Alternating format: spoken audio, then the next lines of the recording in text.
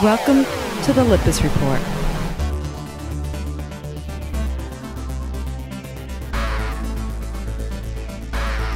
Hi, I'm Nick Lippis from the Lippis Report, and I'm here at Ixia's ISIM City to test Cisco's flagship Catalyst 6500 Enterprise Ethernet switch to stress all of the new features and performance improvements of its latest massive upgrade with the Supervisor Engine 2T. Well, switching performance in enterprise networks has become increasingly important as IT responsibility has been split between employees and IT departments, thanks to BYOD, or Bring Your Own Device, and IT consumerization.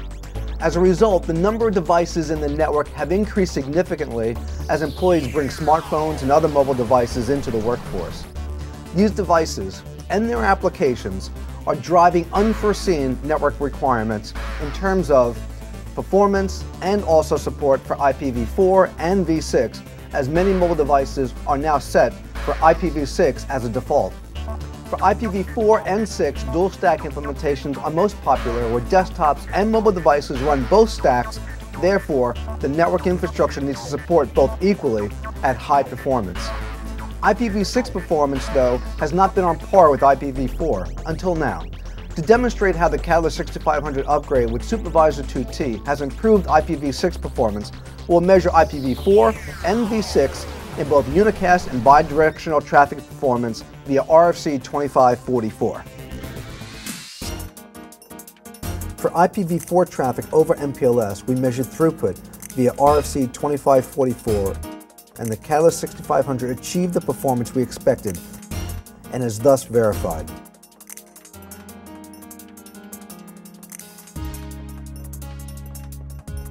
For IPv6 over MPLS traffic, we measured throughput via RFC 2544, and the Catalyst 6500 achieved the performance we expected.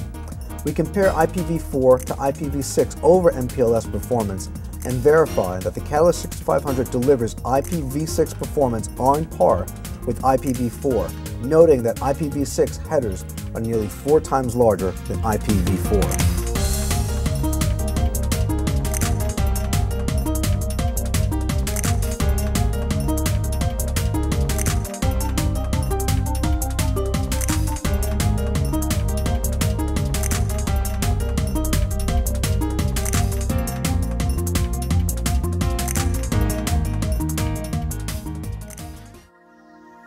So now we're going to shift to IP multicast. IP multicast traffic has been on the rise thanks to the increased use of video services within the enterprise.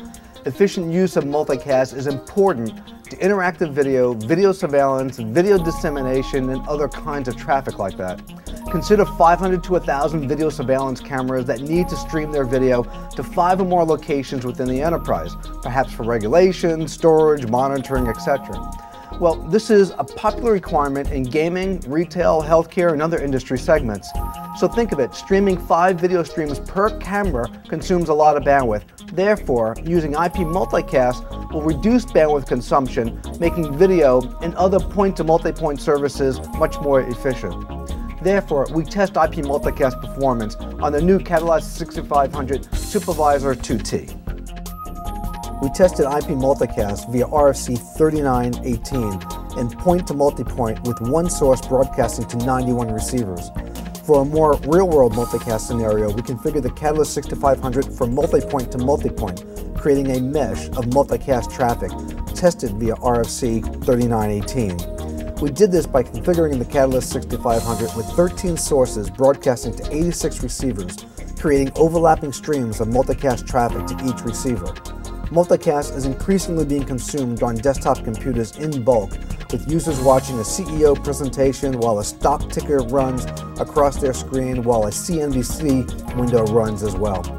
We find that the replication engine that is resonant on the Catalyst 6500 line cards delivers multicast performance in scale, as there is no performance penalty for point-to-multipoint and multipoint to multipoint. We observe no packet loss and minimal latency difference between the two.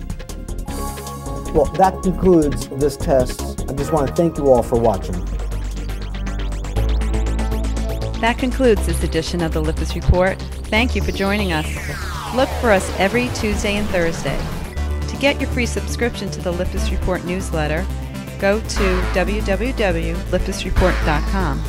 To sponsor the Lippis Report podcast, send email to sales@lippis.com. We've got to go, and so do you. See you next time.